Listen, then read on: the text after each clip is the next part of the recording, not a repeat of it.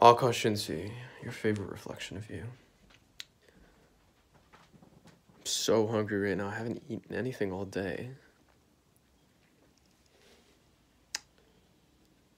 I kind of enjoy that feeling in some senses. It's funny because I was talking to one of my friends about this maybe about this past weekend. The whole idea of while I was growing up, really throughout high school and parts of college, I'd say, I would go long periods of time fasting and really just not eating much. Or if I was eating, I would be eating very I guess low nutrition type foods. And I would do this when I was training for like really high level soccer back in the day. Throughout college, when I was really studying intensely, there would just be periods of time where I just really would not eat all too much. And it's funny because within me, I had noticed that it almost ignited this hunger within, like deep hunger. And not like the superficial, oh, I'm hungry, but almost this level of I will do whatever it takes to achieve whatever goal I was seeking to achieve. And it's just so interesting to me that I'm kind of at that same point in my life once again, where I'm ready to do whatever it takes to succeed. And this time, it's a different type of success. It's not the type of success where I'm looking to get validation from others, or I'm looking to prove someone wrong or prove someone right. It's not about that at all. This time, what I found more and deeper within myself is that it's a success for myself. It's a success to show myself, dude, you can do anything you want to. And then the thing is I have total trust in it.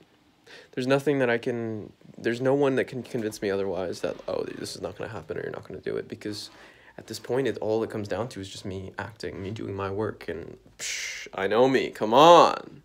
I get my work done, especially when I want it. And I want it.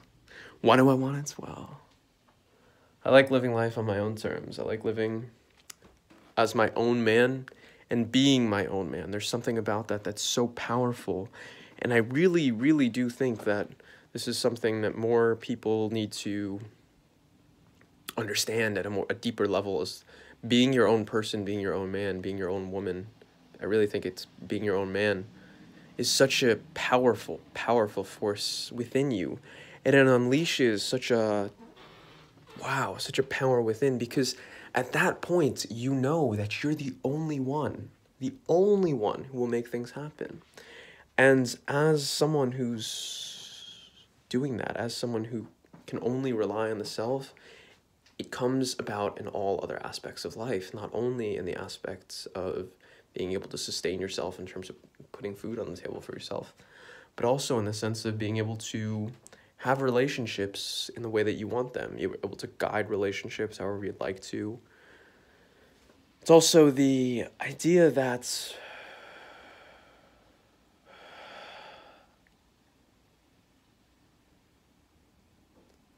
you don't expect others to do things for you or provide for you in any way, shape, or form, whether that be in terms of finances, whether that be in terms of women/relationships, whether that be in terms of being healthy. It comes down to me. And if it's not me who does it, then no one's going to do it. And that's all it comes down to, you know. Mahatma Gandhi once said, be the change you want to see in the world. And Michael Jackson reiterated that same concept with the whole song of Man in the Mirror. And in today's day and age, we often will say, oh, people shouldn't do this, or people shouldn't do that, or blah, blah, blah. But we're the same people doing this and that. Being a man of your word, doing what you say you'll do.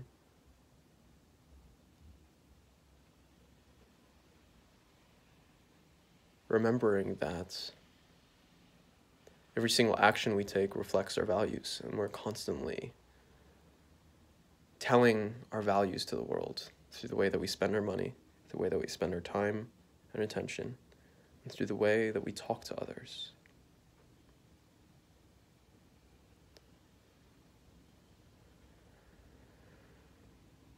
Live your values. Be proud of who you are. And when you think the times are getting difficult, they're not. You're just showing yourself another version of you, a deeper part of you that maybe you hadn't been in touch with just yet. But you know that you know. Keep up, thrive, and stay sexy.